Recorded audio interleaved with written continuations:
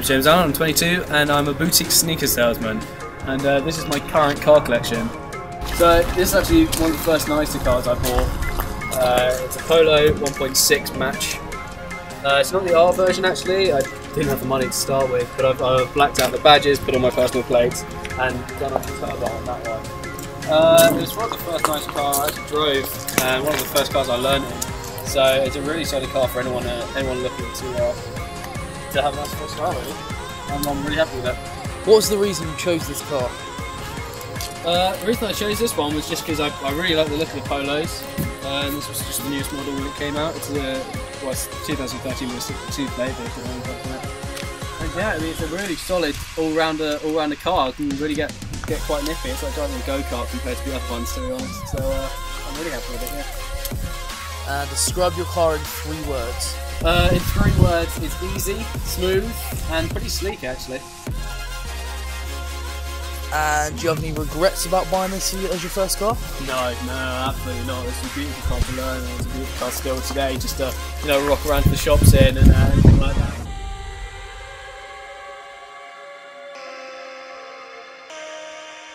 So that was the first car. When I first hit it big as it were. This was my first splash purchase. It's a Model S Tesla 85D, and it's absolutely beautiful car.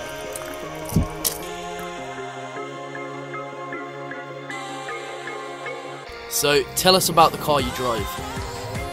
So this is a Tesla Model S 85D. It's an all-electric sports car, and it's sort of been my dream car for the past few years. And yeah, it's an absolute beauty. It goes like a bat out of hell because you've got instant torque. Delivery to the wheels, and yeah, it's not having to worry about petrol and everything like that, and just throwing it on charge is a real benefit.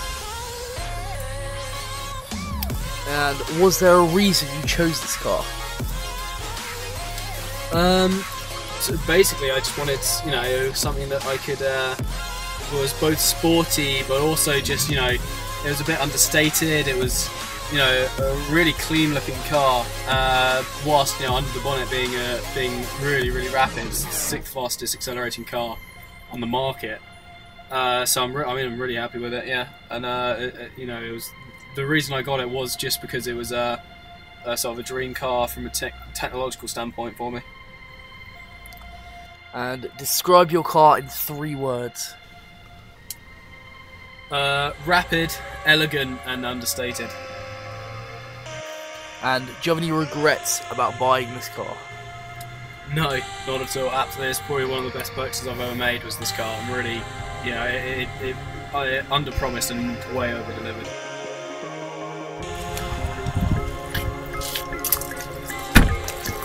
Moving on, this is my more of a toy. This is a 2001 Land Rover Defender TD90. It's TD5 actually. It was 15 years old, it's only got about 30k on the clock. It was on some Irish estate in amazing nick, and the paintwork on it is just beautiful. I love that green. But this, throwing it around the field, does such a stellar job, it really does. So when I moved here, we've got a bit of land, we've got about 35 acres on this, and getting around anywhere, I started off with a little Honda 4-Trax quad bike. But if you want to get serious, and especially through just across the fields on the hills, you got to get something like this. There's no competition for me. This is much easier system.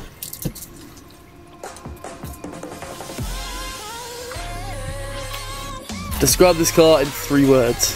It's an absolute beast. It is got real character, and it's a lot of fun. It really is a lot of fun.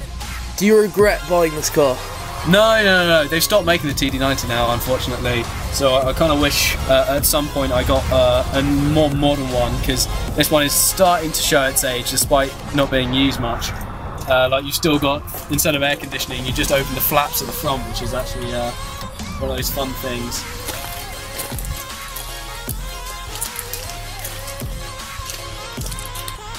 What do you think all your cars say about you? Hopefully they say that I've got a real varied taste, and I'm sort of trying to cover all bases. Sort of the jack of all trades, master of none kind of thing. And I mean, I don't take all of them out all the time, but you know, I try to get the most use out of them as possible instead of just, you know, keeping them hauled up in a garage like well, with the trainers I sell.